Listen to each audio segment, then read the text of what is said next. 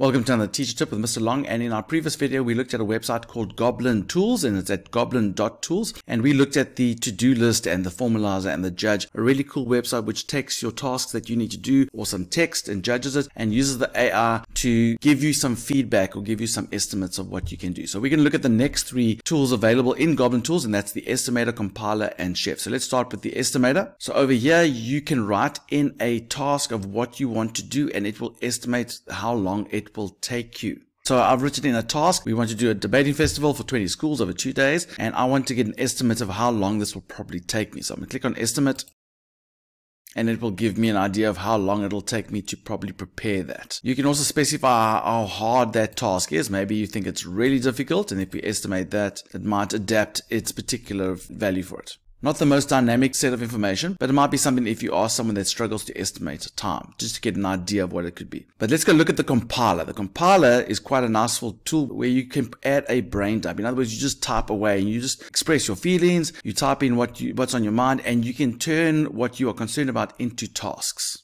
Let's say I wrote, I don't know where to start for my child's birthday party, and you give the details of what your child likes. She loves animals and outdoors, and you want like a morning brunch vibe, and you just brain dump your ideas and just express yourself as you normally would. And let's see if it can generate tasks based on this brain dump.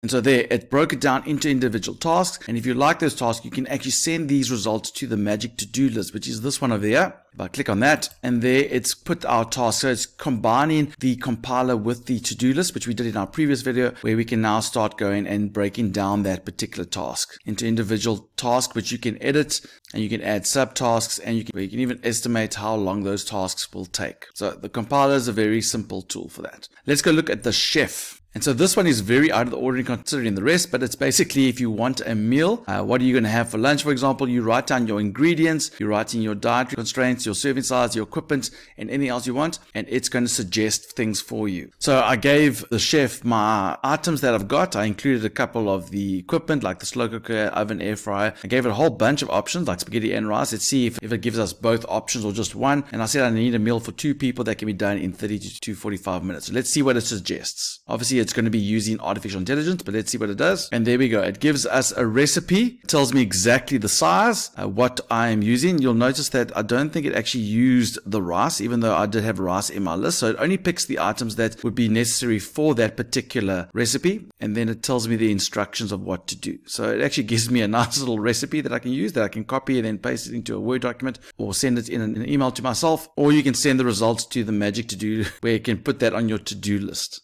But a real cool little web feature here. If you are struggling to think of an idea of a recipe, then go try this out. And if you do, let me know what it tastes like. Hopefully you have a good meal. There we go. That's Goblin Tools. Goblin.tools is an AI website. It's free to use. You don't need an account. And you can just have it running in the background and just doing your to-do list. You can have it give you ideas for meals and just help you with your language. A really useful website to have saved so that you can always come back to it if you ever need to use an artificial intelligence. So go check out Goblin.tools. If you missed the first video, make sure you go check it out at our Teacher Tips channel at Mr. Long Teacher Tips. Make sure you click on the subscribe button so you don't miss out on other websites that we talk about here, and share us with your friends so we can help them as well. And remember, don't do it the long way, do it the Mr. Long way.